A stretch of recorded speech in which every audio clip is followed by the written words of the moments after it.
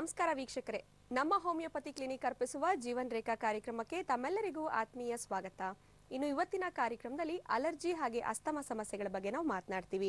Allergy ಅಂತಂದ್ರೇನು, ಯಾವೆಲ್ಲ types of allergy ಬರುತ್ತೆ, ಇನ್ನು ಈ ಅಲರ್ಜಿ ಅಸ್ತಮಕ್ಕೆ ಯಾವ ರೀತಿ ಎಡೆ ಮಾಡುತ್ತೆ, ಇನ್ನು ಯಾರಲ್ಲಿ ಹೆಚ್ಚಾಗಿ ಒಂದು ಸಮಸ್ಯೆಗಳನ್ನ ನೋಡ್ತೀವಿ, ಇದರ ಲಕ್ಷಣಗಳು ಯಾವ ರೀತಿ ಕಾಣಿಸ್ಕೊಳ್ಳುತ್ತೆ, ಇನ್ನು ಅಲರ್ಜಿಗೆ ಕರೆಕ್ಟ್ ಆಗಿ ಟ್ರೀಟ್ ಮಾಡಲಿಲ್ಲ ಅಂತಂದ್ರೆ ಯಾವೆಲ್ಲ ಕಾಂಪ್ಲಿಕೇಶನ್ಸ್ ನ ಎದುರಿಸಬೇಕಾಗತ್ತೆ. ಸಾಕಷ್ಟು ಜನಕ್ಕೆ ಡಸ್ಟ್ ಆಗೋದಿಲ್ಲ, ಸ್ಮೋಕ್ ಬಂದ್ರೆ ಆಗೋದಿಲ್ಲ, ಸ್ಮೆಲ್ ಅಂದ್ರೆ ಆಗೋದಿಲ್ಲ ಅಂತ ಹೇಳ್ಬೋದು. ಯಾವುದೋ ಒಂದು ಪದಾರ್ಥವನ್ನ ವೆಜಿಟೇಬಲ್ಸ್ ನ ತಗೊಂಡಾಗ ಅಲರ್ಜಿ ಆಗುತ್ತೆ ಅಂತ ಹೇಳ್ತಾರೆ.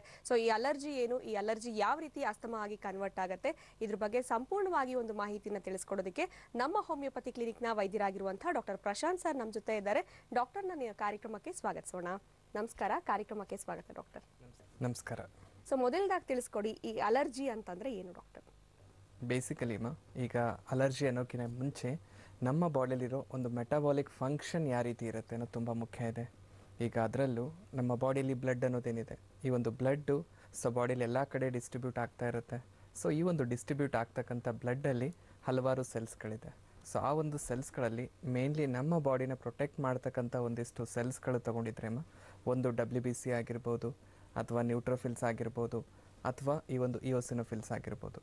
ಸೊ ಈ ಒಂದು ಸೆಲ್ಸ್ಗಳ ಫಂಕ್ಷನ್ ಏನಾಗಿರುತ್ತೆ ಅಂದರೆ, ಈಗ ಹೊರಗಡೆಯಿಂದ ಯಾವುದೇ ರೀತಿ ಒಂದು ಇನ್ಫೆಕ್ಷನು ನಮ್ಮ ಬಾಡಿಗೆ ಬಂದು ಇಫೆಕ್ಟ್ ಮಾಡ್ತಾ ಇದೆ ಅಂದಾಗ ಆ ಒಂದು ಇನ್ಫೆಕ್ಷನ್ನ ತಡೆ ಹಿಡಿಯೋದು ಅಥವಾ ಆ ಒಂದು ಇನ್ಫೆಕ್ಷನ್ನ ಸಾಯಿಸ್ಬಿಟ್ಟು ಬಾಡಿಗೆ ಯಾವುದೇ ರೀತಿ ಹಾರ್ಮ್ ಆಗದಿರೋ ಥರ ನಮ್ಮ ಬಾಡಿನ ಪ್ರೊಟೆಕ್ಟ್ ಮಾಡೋದ್ರಲ್ಲಿ ಹೆಲ್ಪ್ ಮಾಡ್ತಾ ಇರುತ್ತೆ.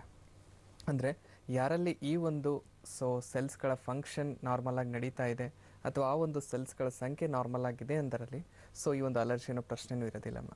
ಯಾವಾಗ ಇದೇ ಒಂದು ಸೆಲ್ಸ್ಗಳ ಫಂಕ್ಷನಲ್ಲಿ ವ್ಯತ್ಯಾಸ ಅನ್ನೋದು ಹುಟ್ಕೊಳ್ತಾ ಇದೆ, ಆ ಒಂದು ಸಂಖ್ಯೆ ಅನ್ನೋದು ದಿನದಿಂದ ದಿನಕ್ಕೆ ಕಮ್ಮಿ ಆಗ್ತಾ ಇದೆ ಅಂದಾಗ ಈ ಒಂದು ಅಲರ್ಜಿ ಅನ್ನೋ ಸಮಸ್ಯೆ ಹುಟ್ಕೊಳ್ತಾ ಇದೆ. ಅದರಲ್ಲೂ ಈಗ ಪ್ರೆಸೆಂಟ್ ಜನ್ರೇಷನಲ್ಲಿ ಈಗ ಎಷ್ಟೋ ಜನ ನಮ್ಮ ಕ್ಲಿನಿಕ್ಗೆ ವಿಸಿಟ್ ಆದಾಗ ಹೇಳ್ತಿರ್ತಾರೆ, ಡಸ್ಟ್ಗೆ ಎಕ್ಸ್ಪೋಸ್ ಆದರೆ ಸಾಕು ಸರ್, ನಂಗೆ ಸಡನ್ನಾಗಿ ಸಮಸ್ಯೆಗಳು ಎದುರಿಸ್ತಾ ಇರ್ತೀನಿ. ಅದೇ ಥರ ಒಂದಿಷ್ಟು ಪೇಷಂಟ್ಗಳು ಫುಡ್ ಬಗ್ಗೆ ಕೂಡ ಕಂಪ್ಲೇಂಟ್ ಮಾಡ್ತಾ ಇರ್ತಾರೆ, ಈ ಒಂದು ಪರ್ಟಿಕ್ಯುಲರ್ ಫುಡ್ ತೊಗೊಂಡಾಗ ನನಗೆ ಅಲರ್ಜಿ ಅನ್ನೋದು ಬರ್ತಾ ಇದೆ. ಅದೇ ಥರ ಇನ್ನಷ್ಟು ಪೇಷಂಟ್ಗಳು ನೋಡೋದಾಗಿದ್ದರೆ ಈ ಒಂದು ಕೋಲ್ಡ್ ವೆದರ್ ಆಗಿರ್ಬೋದು, ಸೀಸನ್ ವೈಸ್ ಈ ಒಂದು ಸಮಸ್ಯೆ ಅನ್ನೋದು ಕಾಣಿಸ್ತಾ ಇದೆ ಅನ್ನೋದು ಕೂಡ ಎಷ್ಟೋ ಪೇಷಂಟ್ ಗೈಡ್ ಮಾಡ್ತಾ ಇರ್ತಾರೆ. ಆದರೆ ಇದೇ ಒಂದು ವೆದರಲ್ಲಿ ಇದೇ ಒಂದು ಫುಡ್ ತೊಗೊಂಡ್ರು ಎಲ್ಲರೂ ಬದುಕ್ತಾ ಇದ್ದೀವಿ, ಆದರೆ ಎಲ್ಲರಿಗೂ ಈ ಒಂದು ಅಲರ್ಜಿ ಅನ್ನೋದು ಕಾಣಿಸ್ಕೊಳ್ತಾ ಇದೆ. ಕೆಲವರಲ್ಲಿ ಮಾತ್ರ ನೋಡ್ತೀರಾ ಈ ಸಮಸ್ಯೆ? ನಿಜವಾಗ್ಲೂ. ಅದಕ್ಕೆ ಮೂಲ ಕಾರಣ ಈಗ ನಾನು ಹೇಳ್ತಾ ಇದ್ದೆ, ಈ ಒಂದು ನಮ್ಮ ಬಾಡಿಯಲ್ಲಿ ಇಮ್ಯೂನ್ ಸಿಸ್ಟಮ್ ರಿಲೇಟೆಡ್ ಈ ಒಂದು ಸೆಲ್ಸ್ಗಳ ಫಂಕ್ಷನ್ ಏನಿದೆ ಯಾರಲ್ಲಿ ಕರೆಕ್ಟಾಗಿ ನಡೀತಾ ಇದೆ, ಅವ್ರು ಯಾವುದೇ ಫುಡ್ ತಗೊಳ್ಳಿ ಅಥವಾ ಯಾವುದೇ ಒಂದು ವೆದರಲ್ಲಿ ತಿರುಗಾಡಲಿ ಈ ಅಲರ್ಜಿ ಅನ್ನೋ ಸಮಸ್ಯೆ ಇರೋದಿಲ್ಲ. ಯಾವಾಗ ಅದೇ ಒಂದು ಸೆಲ್ಸ್ಗಳ ಫಂಕ್ಷನಲ್ಲಿ ವ್ಯತ್ಯಾಸ ಆಗ್ತಾ ಇದೆ ಅಂದಾಗ ಈ ಒಂದು ಅಲರ್ಜಿ ಅನ್ನೋದು ಹುಟ್ಕೊಳ್ತಾ ಇದೆ. ಹಾಗಾಗಿ ಇದನ್ನು ನಾವು ಜನರಲಿ ಅರ್ಥ ಆಗೋ ಥರ ಹೇಳೋದಾಗಿದ್ರೆ ರೋಗ ನಿರೋಧಕ ಶಕ್ತಿ ಅಂತ ಕರಿತಾ ಇರ್ತೀವಿ. ಈ ಒಂದು ರೋಗ ನಿರೋಧಕ ಶಕ್ತಿ ಯಾರಲ್ಲಿ ಕರೆಕ್ಟಾಗಿ ಫಂಕ್ಷನ್ ಆಗ್ತಾ ಇದೆ, ನಮ್ಮಲ್ಲಿ ಅಲರ್ಜಿ ಇಲ್ಲ ಅಂತಲೇ ನಾವು ಹೇಳ್ಬೋದು. ಯಾರಲ್ಲಿ ಅದೇ ಒಂದು ರೋಗ ನಿರೋಧಕ ಶಕ್ತಿಯಲ್ಲಿ ವ್ಯತ್ಯಾಸ ಆಗ್ತಾ ಇದೆ, ದಿನದಿಂದ ದಿನಕ್ಕೆ ಅದು ಕುಗ್ಗುತ್ತಾ ಇದೆ ಅಂದಾಗ ಈ ಒಂದು ಅಲರ್ಜಿ ಅನ್ನೋದು ಹುಟ್ಕೊಳ್ತಾ ಇದೆ. ಇದು ಒಂದು ನಾರ್ಮಲ್ ಫಿಸಿಯಾಲಜಿ ಆಗಿದ್ರೆ ಈ ಒಂದು ಅಲರ್ಜಿಗೆ ಇನ್ನೊಂದು ಹೆಸರಲ್ಲಿ ನಾವು ಕರೆಯೋದಾಗಿದ್ರೆ ಅಲರ್ಜಿನ ನಾವು ಸೆನ್ಸಿಟಿವಿಟಿ ಅಂತ ಕರಿಬೋದು. ಈ ಒಂದು ಸೆನ್ಸಿಟಿವಿಟಿ ಆರ್ ಎಲ್ಸ್ ಅಲರ್ಜಿ ಅನ್ನೋದು ಒಂದ್ಸಲ ಹುಟ್ಕೊಳ್ತಾ ಇದೆ ಅಂದರೆ ಅದಕ್ಕೆ ಮೂಲ ಕಾರಣಗಳು ನಾವು ತಗೊಂಡ್ರೆ ಬೇಸಿಕಲಿ ಎರಡು ರೀತಿಯ ವಿಧಗಳು ಅಥವಾ ಕಾರಣಗಳನ್ನು ನಾವು ನೋಡ್ತಾ ಬರ್ತೀವಿ.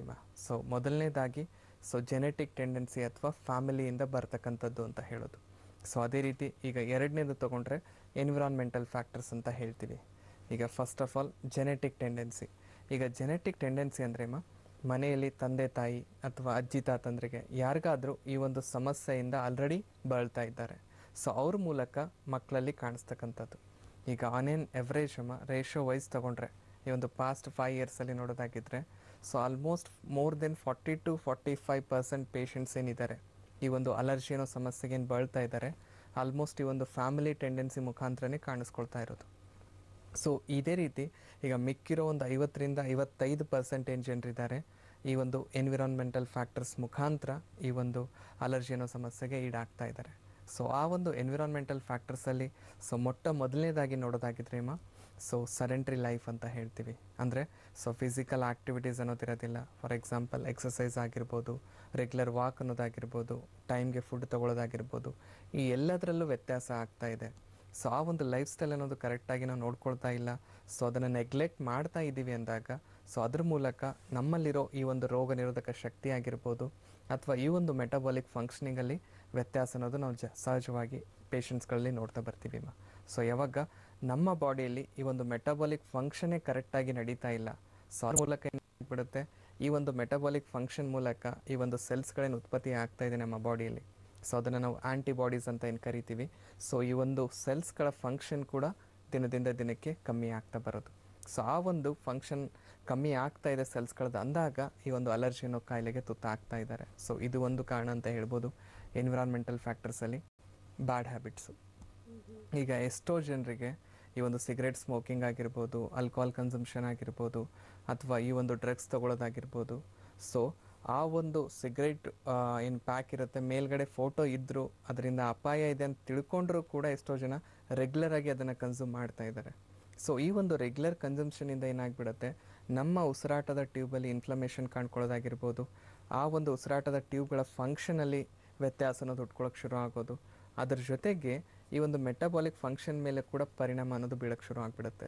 ಸೊ ನಮ್ಮ ಬೇಡದೇ ಇರೋ ವಸ್ತು ನಾವು ಬಾಡಿಯಲ್ಲಿ ಹಾಕ್ತಾ ಇದ್ದೀವಿ ಅಂದಾಗ, ಸೊ ಅಗೇನ್ಸ್ಟ್ ದ ನೇಚರ್ ನಾವು ಹೋಗ್ತಾ ಇದ್ದೀವಿ ಅಂದಾಗ, ಸೊ ನಮ್ಮ ದೇಹದಲ್ಲಿರೋ ಆ ಒಂದು ಪ್ರತಿಕ್ರಿಯೆ ಆಗಿರ್ಬೋದು ಅಥವಾ ಕ್ರಿಯೆ ಅನ್ನೋದು ಸೊ ವ್ಯತ್ಯಾಸ ಅನ್ನೋದು ಕಾಣಿಸ್ಕೊಳ್ಳುತ್ತೆ. ಸೊ ಅದ್ರ ಮೂಲಕ ಕೂಡ ಈ ಒಂದು ಅಲರ್ಜಿ ಅನ್ನೋ ಸಮಸ್ಯೆಗೆ ತುತ್ತಾಗ್ತಾ ಇದ್ದಾರೆ ಅನ್ನೋದು ಕೂಡ ನೋಡ್ತಾ ಇದ್ದೀವಿ. ಸೊ ಇದ್ರ ಜೊತೆಗೆ ಇನ್ನೊಂದು ವರ್ಕ್, ಅವ್ರು ಮಾಡ್ತಕ್ಕಂಥ ಕೆಲಸ ಅನ್ನೋದೇನಿದೆ ಅದು ಕೂಡ ತುಂಬ ಇಂಪಾರ್ಟೆಂಟ್ ಆಗಿರುತ್ತೆ ಅಮ್ಮ. ಈಗ ಅದರಲ್ಲೂ ಸೊ ಫಾರ್ ಎಕ್ಸಾಂಪಲ್ ಈಗ ಕಾಮನ್ ಆಗಿ ನೋಡೋದಾಗಿದ್ರೆ ಅಮ್ಮ, ಎಷ್ಟೋ ಜನ ಈ ಒಂದು ಕೆಮಿಕಲ್ ಇಂಡಸ್ಟ್ರಿಯಲ್ಲಿ ಕೆಲಸ ಮಾಡ್ತಾ ಇದ್ದಾರೆ. ಸೊ ಈ ಒಂದು ಕೆಮಿಕಲ್ ಇಂಡಸ್ಟ್ರಿಯಲ್ಲಿ ರೆಗ್ಯುಲರ್ ಆಗಿ ಆ ಒಂದು ಕೆಮಿಕಲ್ನ ನಾವು ಕನ್ಸ್ಯೂಮ್ ಮಾಡ್ತಾ ಇದ್ದೀವಿ, ಅದಕ್ಕೆ ಎಕ್ಸ್ಪೋಸ್ ಆಗ್ತಾ ಇದ್ದೀವಿ, ವಿತೌಟ್ ಪ್ರೊಟೆಕ್ಷನ್ ನಾವು ಕೆಲಸ ಮಾಡ್ತಾ ಇದ್ದೀವಿ ಅಂದಾಗ ಸೊ ಆಟೋಮೆಟಿಕಲಿ ಅದ್ರ ಮೂಲಕ ಇಫೆಕ್ಟ್ ಅನ್ನೋದು ಬಾಡಿಗೆ ಆಗೇ ಆಗುತ್ತೆ. ಆ ಒಂದು ಇಫೆಕ್ಟಿಂದ ಏನಾಗ್ಬಿಡುತ್ತೆ, ಸ್ಲೋಲಿ ಸೊ ನಮ್ಮ ಬಾಡಿಯಲ್ಲಿ ಎಲ್ಲ ಕಡೆ ಈ ಒಂದು ಸೆಲ್ಸ್ಗಳ ಫಂಕ್ಷನ್ ಅನ್ನೋದು ಕೂಡ ಕಮ್ಮಿ ಆಗೋಕ್ಕೆ ಶುರು ಆಗೋದು. ಆ ಒಂದು ಫೈಟಿಂಗ್ ಸೆಲ್ಸ್ ಅನ್ನೋದೇನಿರುತ್ತೆ ನ್ಯಾಚುರಲಿ ನಮ್ಮ ಬಾಡಿಯಲ್ಲಿ, ಅದರ ಸಂಖ್ಯೆ ಕೂಡ ಕಮ್ಮಿ ಆಗೋದಕ್ಕೂ ಶುರು ಆಗೋದು. ಸೊ ಅದ್ರ ಮೂಲಕ ಕೂಡ ಈ ಒಂದು ಅಲರ್ಜಿ ಅನ್ನೋ ಸಮಸ್ಯೆಗೆ ತುತ್ತಾಗ್ತಾ ಇದ್ದಾರೆ ನೋಡ್ಬೋದು. ಸೊ ಇಷ್ಟೆಲ್ಲ ಕಾರಣಗಳಿದೆ ಈ ಒಂದು ಅಲರ್ಜಿ ಅನ್ನೋದು ಬರೋದಕ್ಕೆ. ಸೊ ಇದ್ರ ಮೂಲಕ ಇದು ಒಂದ್ಸಲ ಒಳಗಾಗ್ತಾ ಇದ್ದಾರೆ ಅಲರ್ಜಿ ಅಂದಾಗ ಅದನ್ನು ನೆಗ್ಲೆಕ್ಟ್ ಮಾಡಿಕೊಂಡು ಅದೇ ಒಂದು ಅಲರ್ಜಿಗೆ ಸೊ ಮುಂದೂಡ್ತಾ ಬಂದಾಗ ಅಸ್ತಮ ಕೂಡ ಕನ್ವರ್ಟ್ ಆಗ್ತಾ ಇರೋದು ಎಷ್ಟೋ ಪೇಷಂಟ್ಸಲ್ಲಿ ನಾವು ನೋಡ್ತಾ ಇದ್ದೀವಿ. ಸಾಕಷ್ಟು ಜನಕ್ಕೆ ಡಾಕ್ಟರ್ ಈ ಪದೇ ಪದೇ ನೆಗಡಿ ಬರುವಂಥದ್ದು ಅಥವಾ ಕೆಮ್ಮು ಬರುವಂಥದ್ದು, ಸೀನ್ ಬರುವಂಥದ್ದು ಚಾನ್ಸಸ್ ಇರುತ್ತೆ. ಸೊ ಇದು ಯಾವ ರೀತಿಯಾಗಿರುವಂತಹ ಅಲರ್ಜಿ ಇರಬಹುದು ಅಂತ ಹೇಳ್ತೀರಾ? ಬೇಸಿಕಲಿ ಈಗ ಅಲರ್ಜಿಯಲ್ಲಿ ನೋಡೋದಾಗಿದ್ರೆ ಸಿಂಪ್ಟಮೆಟಿಕಲಿ ಸೊ 2 ರೀತಿಯ ತೊಂದರೆಗಳನ್ನು ನಾವು ನೋಡ್ತಾ ಬರ್ತೀವಿ. ಸೊ ಒಂದು ಸ್ಕಿನ್ ಲೆವೆಲಲ್ಲಿ ಸಮಸ್ಯೆ ಅನ್ನೋದು ನೋಡ್ತಾ ಬರ್ತದ್ದು. ಸೊ ಎರಡನೇದು ಬಂದುಬಿಟ್ಟು ಈ ಒಂದು ರೆಸ್ಪಿರೇಟರಿ ಸಿಸ್ಟಮಲ್ಲಿ ಇಫೆಕ್ಟ್ ಆಗ್ತಕ್ಕಂಥದ್ದು. ಈಗ ಸ್ಕಿನ್ ಲೆವೆಲಲ್ಲಿ ನೋಡೋದಾಗಿದ್ರೆ ಸೊ ಮೋಸ್ಟ್ ಕಾಮನ್ ಆಗಿ ಬರ್ತಕ್ಕಂಥ ಒಂದು ಸಮಸ್ಯೆ ನಾವು ಹೇಳ್ತಾ ಇರೋದು ಅಲರ್ಜಿಕ್ ಆರ್ಟಿಕೇರಿಯಾ ಅಂತ ಕರಿತೀವಿ. ಸೊ ಅಲರ್ಜಿಕ್ ಆರ್ಟಿಕೇರಿಯಾ ಅನ್ನೋ ಸಮಸ್ಯೆ ಜನರಲಿ ಒಂದು ಸಲ ಅದು ಹುಟ್ಕೊಳ್ತಾ ಇದೆ ಅಂದರೆ ಅದ್ರ ಮೂಲಕ ಬರ್ತಕ್ಕಂಥ ಮೇಲ್ಗಡೆ ಲಕ್ಷಣಗಳಾಗಿರ್ಬೋದು ಅಥವಾ ಸಿಂಪ್ಟಮ್ಸ್ಗಳು ನೋಡೋದಾಗಿದ್ರೆ ಒಂದು ರೆಡ್ ರ್ಯಾಷಸ್ ಅಂತ ಹೇಳ್ತೀವಿ, ಅಂದರೆ ಕೆಂಪಾಗಿ ದದ್ದೆಗಳಾಗಕ್ಕೆ ಶುರು ಆಗೋದು. ಸೊ ಆ ಒಂದು ರ್ಯಾಷಸ್ ಎಲ್ಲೆಲ್ಲಾಗಿದೆ ಆ ಎಲ್ಲ ಕಡೆ ಸೊ ಉರಿ ಅನ್ಸಕ್ಕೆ ಶುರು ಆಗೋದು, ನವೆ ಹುಟ್ಕೊಳ್ಳೋಕೆ ಶುರು ಆಗಿಬಿಡುತ್ತೆ, ತುಂಬ ಇರಿಟೇಷನ್ ಅದು ಕಾಣಿಸೋಕ್ಕೆ ಶುರು ಆಗೋದು. ಸೊ ಈ ಥರ ಒಂದು ಅಲರ್ಜಿಕ್ ಆರ್ಟಿಕೇರಿಯಾ ಅನ್ನೋದು ಕಾಣಿಸ್ಕೊಳ್ತಕ್ಕಂಥ ಪೇಷಂಟ್ಸ್ಗಳಲ್ಲಿ ಜನರಲಿ ಒಂದು ಸ್ಮೆಲ್ ಆಗಿರ್ಬೋದು, ಎರಡನೇದು ಫುಡ್ ಆಗಿರ್ಬೋದು, ಇದರಲ್ಲಿ ವ್ಯತ್ಯಾಸ ಆದಾಗ ಸಡನ್ನಾಗಿ ಆ ಸಿಂಪ್ಟಮ್ಸ್ ಅನ್ನೋದು ಕಾಣಿಸ್ಕೊಳ್ತಾ ಇರುತ್ತೆ. ಈಗ ಅದರಲ್ಲೂ ಸೊ ಎಕ್ಸಾಂಪಲ್ ನಾವು ತೊಗೊಳೋದಾಗಿದ್ರೆ ಒಂದಿಷ್ಟು ಪೇಷಂಟ್ಗಳು ಹೇಳ್ತಾ ಇರ್ತಾರೆ, ಸರ್ ನನಗೆ ಬನಾನಾ ಅಂದರೆ ಆಗೋದಿಲ್ಲ, ಸೊ ಒಂದು ಸಲ ಆ ಒಂದು ಬಾಳೆಹಣ್ಣು ನಾನು ತಿಂದರೆ ಸಾಕು ಇಮಿಡಿಯೇಟಾಗಿ ನಮ್ಮ ಬಾಡಿ ಮೇಲೆ ಎಲ್ಲ ಕಡೆ ರ್ಯಾಷಸ್ ಬಂದುಬಿಡುತ್ತೆ, ಸೊ ಆವಾಗ ನಾನು ಟ್ಯಾಬ್ಲೆಟ್ ತೊಗೊಳ್ಳೇಬೇಕು, ಇಲ್ಲಾಂದರೆ ಅದೇ ಒಂದು ರ್ಯಾಷಸ್ಸು ಜಾಸ್ತಿ ಆಗ್ತಾ ಬರುತ್ತೆ. ಸೊ ಈ ಒಂದು ಎಕ್ಸಾಂಪಲ್ ಹೇಳ್ಬೋದು ಅಮ್ಮ. ಅದೇ ರೀತಿ ಎಷ್ಟೋ ಪೇಷಂಟ್ ಹೇಳ್ತಿರ್ತಾರೆ, ಸರ್ ನನಗೆ ಪರ್ಫ್ಯೂಮ್ ಸ್ಮೆಲ್ ತೊಗೊಂಡ್ರೆ ಸಾಕು ಸಡನ್ನಾಗಿ ಎಲ್ಲ ಸಿಂಪ್ಟಮ್ಸ್ಗಳು ಹುಟ್ಕೊಳ್ಳೋಕೆ ಶುರು ಆಗಿಬಿಡುತ್ತೆ, ಅಥವಾ ಫ್ಲವರ್ ಸ್ಮೆಲ್ ಆಗಿರ್ಬೋದು. ಸೊ ಆ ಥರ ಒಂದಿಷ್ಟು ಅಲರ್ಜೆನ್ಸ್ಗೆ ನಮ್ಮ ಬಾಡಿ ಅನ್ನೋದು ಸೆನ್ಸಿಟಿವ್ ಆಗೋಕ್ಕೆ ಶುರು ಆಗೋದು. ಸೊ ಆ ಒಂದು ಸೆನ್ಸಿಟಿವಿಟಿಯಿಂದ ಏನಾಗ್ಬಿಡುತ್ತೆ, ಆ ಒಂದು ವಸ್ತುಗೆ ನಮ್ಮ ಬಾಡಿ ಎಕ್ಸ್ಪೋಸ್ ಆದರೆ ಸಾಕು ಸಡನ್ನಾಗಿ ಈ ಒಂದು ಸಿಂಪ್ಟಮ್ಸ್ಗಳು ಹುಟ್ಕೊಳ್ತಾ ಇರುತ್ತೆ. ಸೊ ಈ ಒಂದು ಸಿಂಪ್ಟಮ್ಸ್ಗಳು ಹುಟ್ಕೊಳ್ತಾ ಇದೆ ಅಂದಾಗ ಎಷ್ಟೋ ಜನರು ಏನು ಮಾಡ್ತಿದ್ದಾರೆ ಮೇಲ್ಗಡೆ ಏನು ಸಿಂಪ್ಟಮ್ಸ್ ಕಾಣಿಸ್ಕೊಳ್ತಾ ಇದೆ, ಈಗ ರ್ಯಾಷಸ್ ಬಂತು ಅಥವಾ ಇರಿಟೇಷನ್ ಆಗ್ತಾ ಇದೆ, ಸೊ ಉರಿ ಅನ್ನಿಸ್ತಾ ಇದೆ, ಆ ಒಂದು ಸಿಂಪ್ಟಮ್ಸ್ಗಳಿಗೆ ಒಂದಿಷ್ಟು ಅಲರ್ಜಿ ರಿಲೇಟೆಡ್ ಟ್ಯಾಬ್ಲೆಟ್ಸ್ನ ತೊಗೊಳಕ್ಕೆ ಶುರು ಮಾಡ್ತಾರೆ. ಸೊ ಆ ಟ್ಯಾಬ್ಲೆಟ್ ತೊಗೊಂಡಾಗ ಸೊ ಇಮಿಡಿಯೇಟಾಗಿ ಒಂದು 15 ಮಿನಿಟ್ಸ್ ಆಗಿರ್ಬೋದು, ಹಾಫ್ ಆನ್ ಅವರಲ್ಲೇ ಸೊ ಎಲ್ಲ ಮೇಲ್ಗಡೆ ಸಮಸ್ಯೆಗಳು ಡಿಸಪಿಯರ್ ಆಗುತ್ತೆ.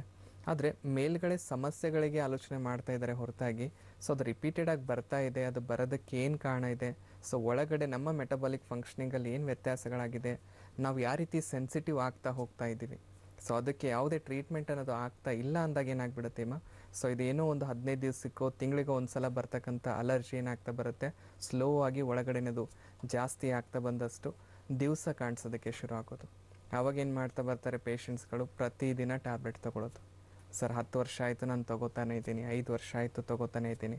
ಸೊ 10 ವರ್ಷ ಆಗಲಿ 5 ವರ್ಷ ಆಗಲಿ ಅಥವಾ ಸಾಯೋವರೆಗೂ ತೊಗೊಳ್ತಾನೆ ಇರಬೇಕಾಗತ್ತೆ. ಯಾಕಂದರೆ ತೊಗೊಳ್ತಕ್ಕಂಥ ಟ್ರೀಟ್ಮೆಂಟ್ ಏನಾಗ್ತಾ ಇದೆ, ಮೇಲ್ಗಡೆ ಏನು ಸಿಮ್ಟಮ್ಸ್ ಕಾಣಿಸ್ಕೊಳ್ತಾ ಇದೆ ಅದಕ್ಕೆ ಮಾತ್ರ ತೊಗೋತಾ ಇದ್ದಾರೆ ಹೊರತಾಗಿ ಆ ಒಂದು ಸಿಮ್ಟಮ್ಸ್ಗಳು ಯಾಕೆ ಬರ್ತಾ ಇದೆ, ಸೊ ನನ್ನಲ್ಲೇ ಯಾಕೆ ಬರ್ತಾ ಇದೆ, ಈಗ ಬೇರೆಯವರು ಆ ಒಂದು ಫುಡ್ ತೊಗೊಂಡಾಗ ಬರ್ತಾ ಇಲ್ಲ, ನಿಮ್ಮಲ್ಲಿ ಬರ್ತಾ ಇದೆ ಅಂದರೆ ನಿಮ್ಮಲ್ಲಿರೋ ಆ ಒಂದು ಕೊರತೆ ಏನಿದೆ ಅದಕ್ಕೆ ನೀವು ಟ್ರೀಟ್ಮೆಂಟ್ನ ಪಡ್ಕೊಂಡಾಗ ಆ ಒಂದು ಸಮಸ್ಯೆಯಿಂದ ಸಂಪೂರ್ಣವಾಗಿ ಹೊರಗೆ ಬರೋದಕ್ಕೂ ಹೆಲ್ಪ್ ಆಗುತ್ತೆ. ಪ್ಲಸ್ ಅದು ಮತ್ತೆ ಬರುತ್ತೇನೋ ಟೆನ್ಷನ್ ನಿಮ್ಮಲ್ಲಿ ಇರೋದಿಲ್ಲ ಅನ್ನೋ ಸ್ಥಿತಿಗೆ ತೊಗೊಂಡು ಹೋಗೋದಕ್ಕೂ ಹೆಲ್ಪ್ ಆಗುತ್ತೆ. ಇದು ನಾವು ಸ್ಕಿನ್ ಲೆವೆಲಲ್ಲಿ ನೋಡ್ಬೋದು. ಅದೇ ರೀತಿ ಈಗ ರೆಸ್ಪಿರೇಟರಿ ಸಿಸ್ಟಮಲ್ಲಿ ಇಫೆಕ್ಟ್ ಆದಾಗ ಈ ಒಂದು ಅಲರ್ಜಿ, ಸೊ ನಾವು 4 ಗ್ರೇಡ್ಸ್ ಆಗಿ ಈ ಒಂದು ಸಮಸ್ಯೆನ ಬೆಳೀತಾ ಇರೋದು ನೋಡ್ತಾ ಇದ್ದೀವಿ. ಸೊ ಆ ಒಂದು 4 ಗ್ರೇಡ್ಸಲ್ಲಿ ಸೊ ಮೊಟ್ಟ ಮೊದಲನೇದಾಗಿ ಅಲರ್ಜಿಕ್ ಆರ್ಟಿಕೇರಿಯಾ ಅಂತ ಕರಿತೀವಿ. ಸೊ ಅಲರ್ಜಿಕ್ ಆರ್ಟಿಕೇರಿಯಾ ಅನ್ನೋ ಒಂದು ಸಮಸ್ಯೆ ಏನಿದೆ ನೋಡಿ, ಬೇಸಿಕಲಿ ಬರ್ತಕ್ಕಂಥ ಒಂದು ಏಜ್ ಪೀರಿಯಡ್ ತೊಗೊಂಡ್ರೆ ಅರೌಂಡ್ 3 to 8 ಇಯರ್ಸ್ ಅಂತ ಹೇಳ್ತೀವಿ. ಅಂದರೆ ಚಿಕ್ಕ ಮಕ್ಕಳಲ್ಲೇ ಇದು ತುಂಬ ಕಾಮನ್ ಆಗಿ ಕಾಣಿಸ್ತಕ್ಕಂಥ ಒಂದು ಸಮಸ್ಯೆ ಅಂತ ತಿಳಿಸ್ಕೊಡ್ಬೋದು. ಸೊ ಈ ಒಂದು ಸಮಸ್ಯೆಗೆ ಯಾರು ನೆಗ್ಲೆಕ್ಟ್ ಮಾಡ್ತಿದ್ದಾರೆ, ಕರೆಕ್ಟಾಗಿ ಟ್ರೀಟ್ಮೆಂಟ್ ತಗೊಳ್ತಾ ಇಲ್ಲ ಅಂದಾಗ ಇದೇ ಒಂದು first stage of allergy second ಸ್ಟೇಜಿಗೆ convert ಆಗ್ತಕ್ಕಂಥದ್ದು. ಯಾವಾಗ ಅದು ಸೆಕೆಂಡ್ ಸ್ಟೇಜಿಗೆ ಕನ್ವರ್ಟ್ ಆಗ್ತಾ ಇದೆ ಅಂದಾಗ ಆ ಒಂದು ಸ್ಟೇಜ್ಗೆ ನಾವು ಅಲರ್ಜಿಕ್ ಸೈನುಸೈಟಿಸ್ ಅಂತ ಕರಿತಾ ಇದ್ದೀವಿ. ಸೊ ಈ ಒಂದು ಅಲರ್ಜಿಕ್ ಸೈನುಸೈಟಿಸ್ ಅನ್ನೋ ಸಮಸ್ಯೆ ಬೇಸಿಕಲಿ ಕಾಣಿಸ್ತಕ್ಕಂಥ ಒಂದು age period ನೋಡೋದಾಗಿದ್ರೆ around 10 ಇಯರ್ಸಿಂದ up to 20-25 ಇಯರ್ಸ್ವರೆಗೂ ತುಂಬ ಕಾಮನ್ ಆಗಿ ನಾವು ನೋಡ್ತಕ್ಕಂಥದ್ದು. ಸೊ ಇದು ಬಿಟ್ಟರೆ ಯಾವಾಗ ಸೆಕೆಂಡ್ ಸ್ಟೇಜಿಂದ ಥರ್ಡ್ ಸ್ಟೇಜಿಗೆ ಈ ಕಾಯಿಲೆ ಸೊ ಹೋಗ್ತಾ ಇದೆ, ಬೆಳೀತಾ ಇದೆ ಅಂದಾಗ ಆ ಒಂದು ಥರ್ಡ್ ಸ್ಟೇಜ್ಗೆ ನಾವು ಅಲರ್ಜಿಕ್ ಬ್ರಾಂಕೈಟಿಸ್ ಅಂತ ಕರಿತೀವಿ. ಸೊ ಈ ಒಂದು ಅಲರ್ಜಿಕ್ ಬ್ರಾಂಕೈಟಿಸ್ ಅನ್ನೋ ಸಮಸ್ಯೆ ಬೇಸಿಕಲಿ ಮಿಡ್ಲ್ ಏಜಲ್ಲಿ ತುಂಬ ಕಾಮನ್ ಆಗಿ ನಾವು ನೋಡ್ತಾ ಇದ್ದೀವಿ. ಅದಾದಮೇಲೆ ಥರ್ಡ್ ಸ್ಟೇಜ್ ಬಂದರೂ ಸೊ ಮೇಲ್ಗಡೆ ಸಿಮ್ಟಮ್ಸ್ಗೆ ತೊಗೋತಾ ಇದ್ದೀವಿ, ನೆಗ್ಲೆಕ್ಟ್ ಮಾಡ್ತಾ ಇದ್ದೀವಿ, ಕರೆಕ್ಟಾಗಿ ಟ್ರೀಟ್ಮೆಂಟ್ನ ಮೊರೆ ಹೋಗ್ತಾ ಇಲ್ಲ ಅಂದಾಗ ಇದೇ ಒಂದು ಅಲರ್ಜಿ ಎಟ್ ಲಾಸ್ಟ್ 4th ಸ್ಟೇಜಲ್ಲಿ ಏನಾಗ್ತಾ ಇದೆ, ಅಸ್ತಮಾ ಕೂಡ ಕನ್ವರ್ಟ್ ಆಗ್ತಕ್ಕಂಥದ್ದು. ಸೊ ಈ ರೀತಿ ಸೊ ಇದು ಹಂತವಾಗಿ ಬೆಳ್ಕೊಂಡು ಹೋಗ್ತಾ ಇದೆ. ಸೊ ಅದರಲ್ಲಿ ಮೊದಲನೇದಾಗಿ ಅಲರ್ಜಿಕ್ ರೈನೈಟಿಸ್ ಅಂತ ಹೇಳ್ತೀವಿ. ಈ ಒಂದು ಅಲರ್ಜಿಕ್ ರೈನೈಟಿಸ್ ಅನ್ನೋ ಸಮಸ್ಯೆಯಲ್ಲಿ so ಕಾಣಿಸ್ತಕ್ಕಂಥ symptoms ನೋಡೋದಾಗಿದ್ರೆ only functional disturbance ಮಾತ್ರ ಇರುತ್ತೆ.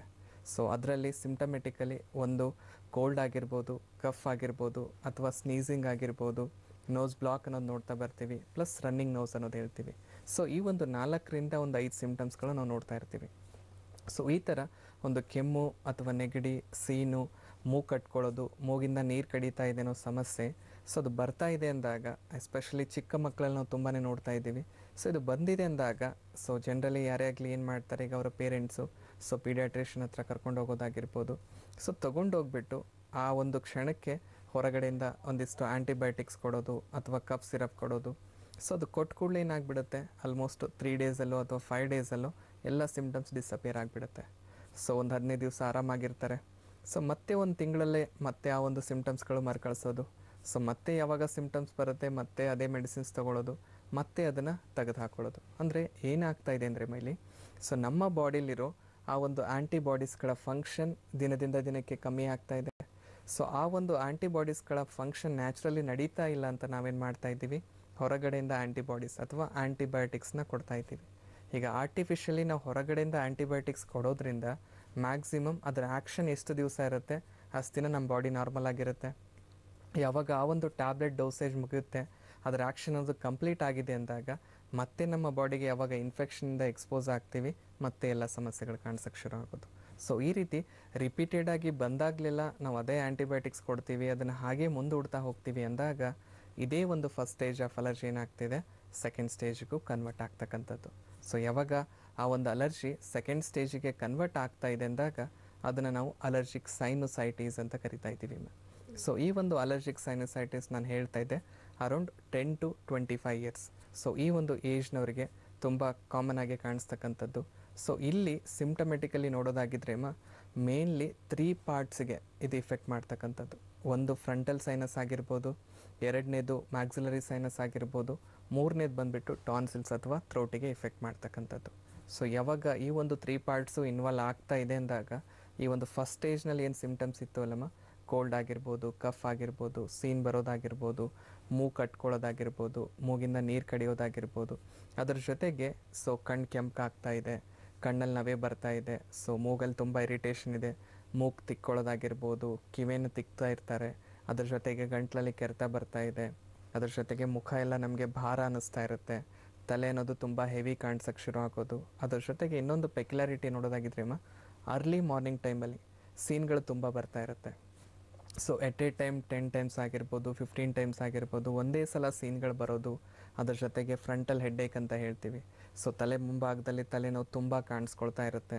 ಸೊ ಈ ರೀತಿಯ ಸೆಟ್ ಆಫ್ ಸಿಮ್ಟಮ್ಸ್ನ ನಾವು ಸೆಕೆಂಡ್ ಸ್ಟೇಜಲ್ಲಿ ನೋಡ್ತಾ ಬರ್ತೀವಿ.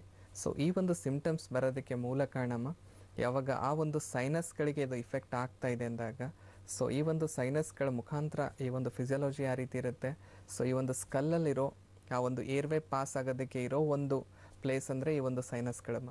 ಅದ್ರ ಮುಖಾಂತರ ಆ ಒಂದು ಗಾಳಿ ಅನ್ನೋದು ಎಕ್ಸ್ಚೇಂಜ್ ಆಗ್ತಾ ಇರುತ್ತೆ. ಯಾವಾಗ ಅದೇ ಒಂದು ಸೈನಸ್ಗಳಲ್ಲಿ ಅನ್ವಾಂಟೆಡ್ ಮ್ಯೂಕಸ್ ಅನ್ನೋದು ಫಿಲಪ್ ಆಗ್ತಾ ಬರೋದು.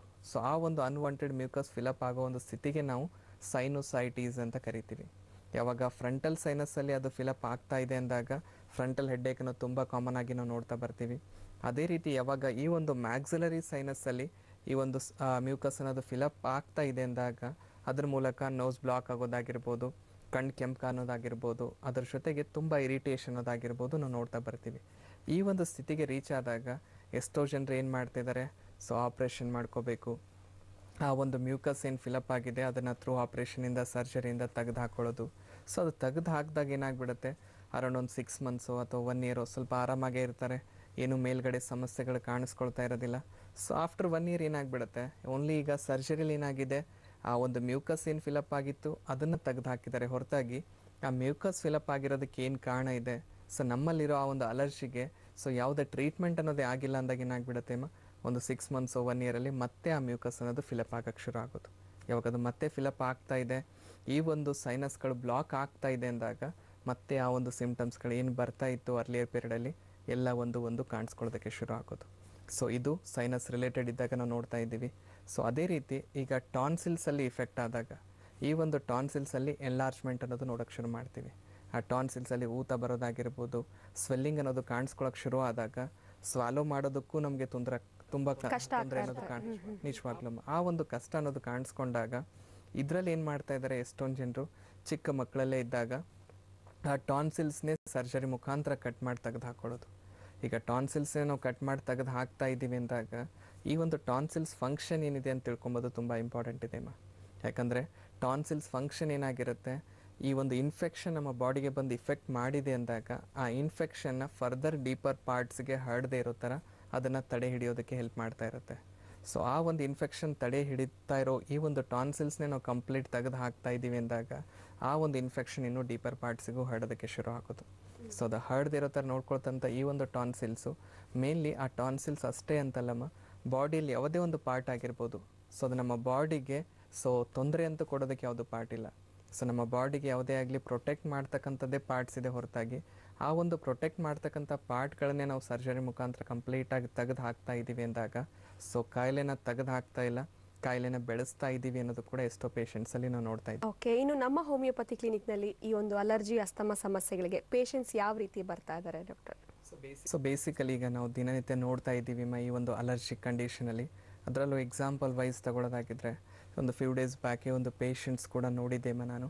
ಸೊ ಆಲ್ಮೋಸ್ಟ್ ಪ್ರತಿ ದಿವಸ ಇನ್ಹೇಲರ್ ಅನ್ನೋದು ಯೂಸ್ ಮಾಡ್ತಾಯಿದ್ರು ಆ ಪೇಷಂಟು. ಸೊ ಆ ಒಂದು ಪೇಷಂಟು ಆಲ್ಮೋಸ್ಟ್ ಯಾವ ರೀತಿ ಆಗಿದ್ರೆ ಅಂದರೆ ಆ ಒಂದು ಇನ್ಹೇಲರ್ ಅನ್ನೋದು ಸೊ ನಾನು ತೊಗೊಂಡ್ರೇ ಆವತ್ತಿನ ದಿನ ಆರಾಮಾಗಿ ಮಲ್ಕೋತೀನಿ, ಇಲ್ಲಾಂದರೆ ನನಗೆ ಉಸಿರಾಟ ಮಾಡೋದಕ್ಕೆ ಆಗಲ್ಲ. ಸೊ ಆ ಒಂದು ಸ್ಥಿತಿಯಲ್ಲಿರೋ ಪೇಷಂಟು ಸೊ ಈಗ ಆಲ್ರೆಡಿ ಟ್ರೀಟ್ಮೆಂಟ್ ಅನ್ನೋದು ನಮ್ಮ ಹತ್ರ ಪಡ್ಕೊಳ್ತಾ ಇದ್ದಾರೆ. ಸೊ ಡೈಲಿ ಆ ಇನ್ಹೇಲರ್ ತಗೋತಾ ಇರೋರು ಈಗ 15 days once, monthly once, so ಅಷ್ಟು ಅದನ್ನು ಅವಾಯ್ಡ್ ಮಾಡೋದಕ್ಕೆ ಹೆಲ್ಪ್ ಮಾಡ್ತಾ ಇದ್ದೀವಿ. ಅದ್ರ ಜೊತೆಗೆ ಸೊ ಡೈಲಿ ವಿತೌಟ್ ಇನ್ಹೇಲರ್ ಆರಾಮಾಗಿ ಮಲ್ಕೊಳ್ಳೋದಕ್ಕೂ ಹೆಲ್ಪ್ ಆಗ್ತಾ ಇದೆ. ಸೊ ಮೇಲ್ಗಡೆ ಯಾವುದೇ ಸಮಸ್ಯೆಗಳು ಕೂಡ ಅವರಲ್ಲಿ ನಾವು ನೋಡ್ತಾ ಇಲ್ಲ. ಅಂದರೆ ಹೋಮಿಯೋಪತಿಕಲಿ ನಾವೊಂದು ಟ್ರೀಟ್ಮೆಂಟ್ ವೈಸ್ ನೋಡೋದಾಗಿದ್ರೆ ಇಲ್ಲಿ ಯಾರಿಗೇ ಆಗಲಿ ಸೊ ಮೇಲ್ಗಡೆ ಸಿಮ್ಟಮೆಟಿಕಲಿ ಟ್ರೀಟ್ಮೆಂಟ್ ಅನ್ನೋದಿರೋದಿಲ್ಲ. ಈ ಒಂದು ಸಿಮ್ಟಮ್ಸ್ ಬರ್ತಾ ಇದೆ ಅನ್ನೋದಿದ್ದಾಗ ಒಳಗಡೆ ಕಾರಣ ಇದ್ರೇ ಬರುತ್ತೆ ಹೊರತಾಗಿ ಸೊ ವಿತೌಟ್ ಎನಿ ಕಾಸ್ ಈ ಒಂದು ಸಮಸ್ಯೆಗಳು ಬರೋಕ್ಕೆ ಚಾನ್ಸಸ್ ಇರೋದಿಲ್ಲ. ಆ ಒಂದು ಕಾರಣಗಳೇನಿದೆ ಅದನ್ನು ರೂಟ್ ಸಮೇತ ತೆಗೆದು ಹಾಕೋದಕ್ಕೆ ಇಲ್ಲಿ ಹೆಲ್ಪ್ ಮಾಡ್ತಾ ಇದ್ದೀವಿ. ಸೊ ಅದು ಯಾವ ರೀತಿ ಈ ಒಂದು ಜೆನೆಟಿಕ್ ಕಾನ್ಸ್ಟಿಟ್ಯೂಷನಲ್ ಮೆಡಿಕೇಶನ್ ಮುಖಾಂತರ. ಓಕೆ ಡಾಕ್ಟರ್, ಇದು ಸೀಸನಲ್ಲಿ ಮಾತ್ರ ಜಾಸ್ತಿ ಆಗತ್ತಾ ಅಥವಾ ಅವರು ವರ್ಷವಿಡೀ ಹುಷಾರಾಗಿರ್ಬೇಕಾಗತ್ತಾ, ಹೇಗೆ ಏನು ಹೇಳ್ತೀರಾ ಅದಕ್ಕೆ? ಈಗ ಸೀಸನ್ ವೈಸ್ ನೋಡೋದಾಗಿದ್ರೆ ಈ ಒಂದು ರೈನೈಟಿಸ್ ಆಗಿರ್ಬೋದು ಅಥವಾ ಸೈನೋಸೈಟಿಸ್ ಆಗಿರ್ಬೋದು ಅಥವಾ ಈ ಒಂದು ಬ್ರಾಂಕೈಟಿಸ್ ಅನ್ನೋ ಸಮಸ್ಯೆ ಆಗಿರ್ಬೋದು. ಸೊ ತುಂಬ ಕಾಮನ್ ಆಗಿ ನಾವು ಸೀಸನ್ ವೈಸ್ ನೋಡ್ತಾ ಬರ್ತೀವಿ. ಅಂದರೆ ಈ ಒಂದು ವಿಂಟರ್ ಸೀಸನಲ್ಲಿ ಆಗಿರ್ಬೋದು ಅಥವಾ ರೇನಿ ಸೀಸನಲ್ಲಿ ತುಂಬ ಕಾಮನ್ ಆಗಿ ಕಾಣಿಸ್ಕೊಳ್ತಾ ಇರುತ್ತೆ. ಅದೇ ಈ ಒಂದು ಸಮರ್ ಸೀಸನಲ್ಲಿ ನೋಡೋದಾಗಿದ್ರೆ ಅಥವಾ ಬೇಸಿಗೆ ಕಾಲಲ್ಲಿ ನೋಡೋದಾಗಿದ್ರೆ ಸೊ ಯಾವುದೇ ಸಮಸ್ಯೆ ಇರೋದಿಲ್ಲ, ಸೊ ಆರಾಮಾಗೇ ಇರ್ತಾರೆ. ಸೊ ಒಂದು ಸಲ ಈ ಒಂದು ರೇನಿ ಸೀಸನ್ ಬಂತ ಸೊ ನನಗೆ ಸಮಸ್ಯೆಗಳು ಶುರು ಆಗುತ್ತೆ. ಸೊ ಬರದೇ ಇದ್ದರೂ ಅವರಲ್ಲಿ ಭಯ ಅನ್ನೋದು ಉಟ್ಕೊಳ್ತಾ ಇರುತ್ತೆ. ಯಾಕಂದರೆ ಸೊ ಪಾಸ್ಟ್ 3 ಇಯರ್ಸಿಂದನೂ 4 ಇಯರ್ಸಿಂದನೂ ಪ್ರತಿ ಸಲ ಆ ಸೀಸನ್ ಬಂದಾಗ ಅವರು ಆ ಒಂದು ಸಮಸ್ಯೆಯಿಂದ ಬಳಲ್ತಾ ಇರ್ತಾರೆ. ಯಾಕಂದರೆ ಅದರಲ್ಲೂ ಈ ಒಂದು ಸೆಕೆಂಡ್ ಸ್ಟೇಜ್ವರೆಗೂ ನಾನು ಹೇಳ್ತಾ ಇದ್ದೆ. So only related to upper respiratory track ಸಿಮ್ಟಮ್ಸ್ಗಳನ್ನು ಮಾತ್ರ ನಾನು ಹೇಳ್ತಾ ಇದ್ದೆ. ಯಾವಾಗ ಅದೇ ಒಂದು ಸಮಸ್ಯೆ ಸೊ ಲೋವರ್ ರೆಸ್ಪಿರೇಟರಿ ಟ್ರ್ಯಾಕ್ಗೆ ಇಫೆಕ್ಟ್ ಆಗ್ತಾ ಇದೆ ಅಂದಾಗ ಅದನ್ನು ನಾವು 3rd ಸ್ಟೇಜ್ ಆಫ್ ಅಲರ್ಜಿ ಅಥವಾ ಅಲರ್ಜಿಕ್ ಬ್ರಾಂಕೈಟಿಸ್ ಅಂತ ಏನು ಹೇಳ್ತೀವಿ. ಈ ಒಂದು ಕಂಡೀಷನಲ್ಲಿ ಏನಾಗ್ಬಿಡುತ್ತೆ ಈ ಒಂದು ಕೋಲ್ಡ್ ಕಫ್ ಜೊತೆಗೆ ವೀಸಿಂಗ್ ಅನ್ನೋ ಸಮಸ್ಯೆ ಕೂಡ ಆ್ಯಡ್ ಆಗೋದಕ್ಕೆ ಶುರು ಆಗೋದು. ಸೊ ಅದನ್ನು ನಾವು ಶಾರ್ಟ್ನೆಸ್ ಆಫ್ ಬ್ರೆತ್ ಆಗಿರ್ಬೋದು ಅಥವಾ ಎದೆ ಭಾರ ಅನ್ನಿಸ್ತಾ ಇದೆ, ಉಸಿರಾಟದ ಸಮಸ್ಯೆ ಬರ್ತಾ ಇದೆ, ಉಬ್ಸ ಅನ್ನೋದು ಕಾಣಿಸ್ಕೊಳ್ತಾ ಇದೆ ಅನ್ನೋ ಸ್ಥಿತಿನ ನಾವು ವೀಸಿಂಗ್ ಅಂತ ಹೇಳ್ತೀವಿ.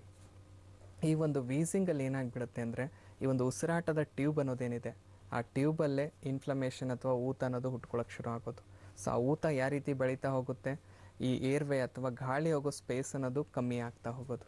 ಸೊ ಅದು ಯಾವ ರೀತಿ ಗಾಳಿ ಹೋಗೋ ಸ್ಪೇಸ್ ಕಮ್ಮಿ ಆಗ್ತಾ ಹೋಗುತ್ತೆ ಆ ರೀತಿ ನಮ್ಮ ಬ್ರೀತ್ ಕೂಡ ಆರ್ಟಿಫಿಷಿಯಲಿ ಬ್ರೀತ್ ಮಾಡೋದಕ್ಕೆ ಶುರು ಮಾಡ್ತೀವಿ.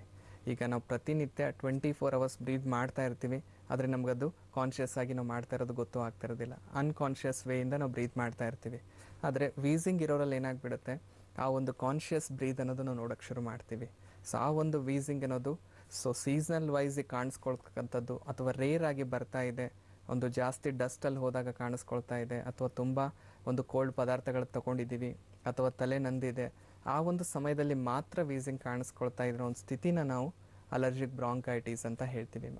ಸೊ ಯಾವಾಗ ಇದೇ ಒಂದು ವೀಸಿಂಗು ಸೊ ಪ್ರತಿದಿನ ಬರ್ತಾ ಇದೆ ಇರ್ರೆಸ್ಪೆಕ್ಟಿವ್ ಆಫ್ ಸ್ಟಿಮ್ಯುಲೈ ಅಂತ ಹೇಳ್ತೀವಿ, ಯಾವುದೇ ಒಂದು ಡಸ್ಟಿಗೂ ಎಕ್ಸ್ಪೋಸ್ ಆಗಿಲ್ಲ, ಕೋಲ್ಡ್ ಐಟಮ್ಸು ತೊಗೊಂಡಿಲ್ಲ, ಸೊ ಏನು ಮಾಡದೇ ಇದ್ದರೂ ಪ್ರತಿದಿನ ಆ ಒಂದು ಉಬ್ಸ ಕಾಣಿಸ್ಕೊಳ್ತಾ ಇದೆ, ಪ್ರತಿದಿನ ಇನ್ಹೇಲರ್ ತೊಗೋಬೇಕು, ಇಲ್ಲಾಂದರೆ ನಾನು ಮಲಗಕ್ಕೆ ಆಗಲ್ಲ, ಆ ಒಂದು ಸ್ಥಿತಿಗೆ ನಾವು ಅಸ್ತಮ ಅಂತ ಕರಿತಾ ಇದ್ದೀವಿ. ಸೊ ಇದರಲ್ಲಿ ಡಿಫ್ರೆನ್ಸ್ ವೈಸ್ ನೋಡೋದಾಗಿದ್ರೆ ಸೊ ಈ ಒಂದು ಅಸ್ತಮ ಬಂದ ಮೇಲೂ ನಾವು ಹಾಗೆ ನೆಗ್ಲೆಕ್ಟ್ ಮಾಡ್ತಾ ಇದ್ದೀವಿ ಅಥವಾ ಅಲರ್ಜಿ ಯಾವುದೇ ಒಂದು ಕಂಡೀಷನಲ್ಲಿ ನೆಗ್ಲಿಜೆನ್ಸಿಯನ್ನು ತೋರಿಸ್ತಾ ಇದ್ದೀವಿ ಅಂದಾಗ ಇದು ರಿಲೇಟೆಡ್ ಕಾಂಪ್ಲಿಕೇಶನ್ಸ್ ವೈಸ್ ನೋಡೋದಾಗಿದ್ರೆ ಒಂದು ನಿಮೋನಿಯಾ ಆಗಿರ್ಬೋದು ಅಥವಾ ಸ್ಟ್ಯಾಟಸ್ ಅಸ್ತಮೆಟಿಕಸ್ ಅಂತ ಹೇಳ್ತೀವಿ. ಸೊ ಈ ಒಂದು ನಿಮೋನಿಯಲ್ಲೂ ಕೂಡ ನಾವು ಈ ಒಂದು ವೀಸಿಂಗ್ ಅನ್ನೋದು ಸೊ ನಮ್ಮ ಕಂಟ್ರೋಲಲ್ಲಿ ಬರ್ತಾ ಇಲ್ಲ, ಅನ್ಕಂಟ್ರೋಲ್ಡ್ ವೇಯಲ್ಲಿ ಸೊ ಆ ಒಂದು ಸಮಸ್ಯೆಗಳು ಹುಟ್ಕೊಳ್ಳೋದಕ್ಕೆ ಶುರು ಆಗ್ತಕ್ಕಂಥದ್ದು.